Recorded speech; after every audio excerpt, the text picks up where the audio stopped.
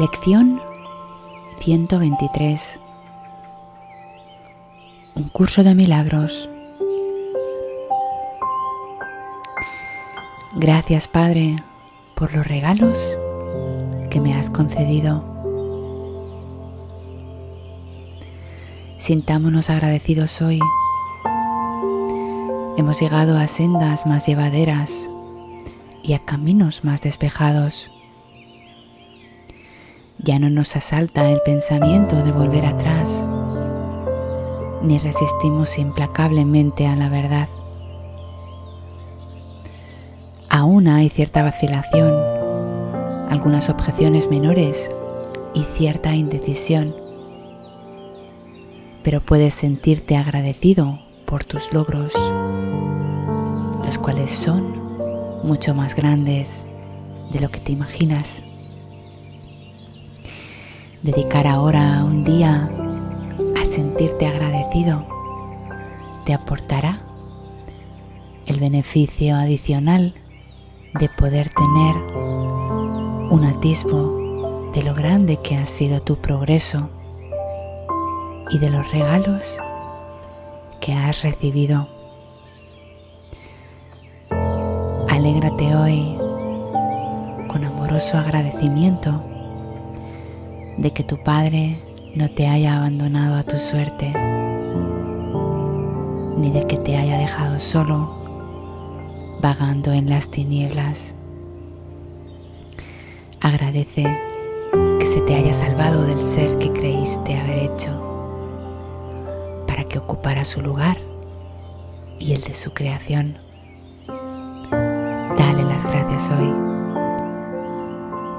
Dale gracias hoy.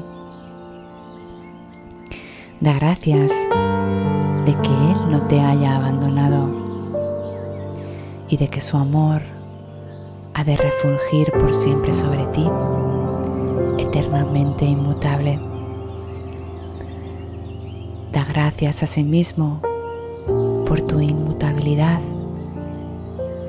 pues el Hijo que Él ama es tan inmutable como Él mismo.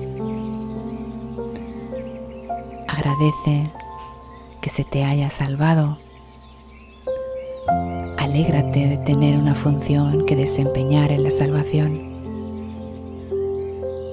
Siéntete agradecido de que tu valía exceda con mucho los míseros regalos que le diste a quien Dios creó como su Hijo, y de que excede también los mezquinos juicios que emitiste en contra suya. Elevaremos hoy nuestros corazones llenos de agradecimiento por encima de la desesperanza y alzaremos nuestros ojos agradecidos que ya no miran al suelo. Hoy entonaremos el himno de gratitud en honor al ser que Dios ha dispuesto que sea nuestra verdadera identidad en Él. Hoy le sonreiremos a todo aquel que veamos y marcharemos con paso ligero según seguimos adelante a llevar a cabo nuestro cometido. No caminamos solos y damos las gracias de que a nuestra soledad haya venido un amigo a traernos la palabra salvadora de Dios. Gracias a ti por escucharlo. Su palabra es muda si no se la oye. Al darle las gracias a Él, se te dan también a ti. Un mensaje que no se haya oído puede salvar al mundo, por muy poderosa que sea la voz que lo comunique o por muy amoroso que sea el mensaje. Gracias a ti que has oído, pues así te vuelves el mensajero que lleva la voz de Él consigo y que la deja resonar por todo el mundo. Acepta hoy las gracias que Dios te da al darle tú las gracias a Él, pues Él quiere ofrecerte las gracias que tú le das, puesto que acepta tus regalos lleno de amorosa gratitud y te los devuelve multiplicados miles y cientos de miles de veces. Él bendecirá tus regalos compartiéndolos contigo, y así el poder y fortaleza de estos crecerán hasta llenar el mundo de gozo y gratitud.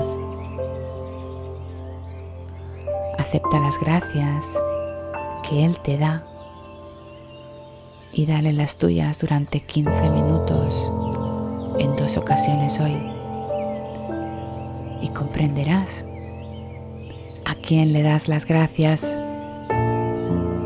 y a quién le da Él las gracias según tú se las das a Él.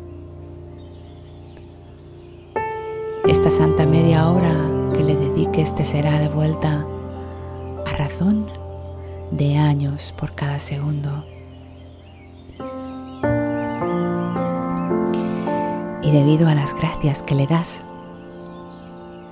tendrá el poder de brindarle la salvación al mundo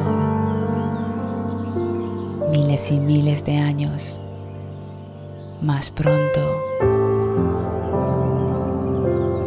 Acepta las gracias que Él te da y comprenderás con cuánto amor te conserva en su mente, cuán profundo e infinito es el cuidado que te prodiga y cuán perfecta es su gratitud hacia ti.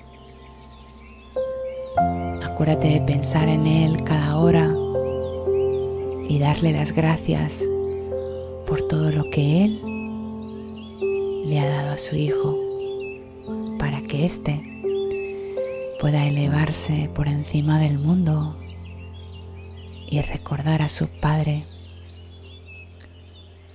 y a su ser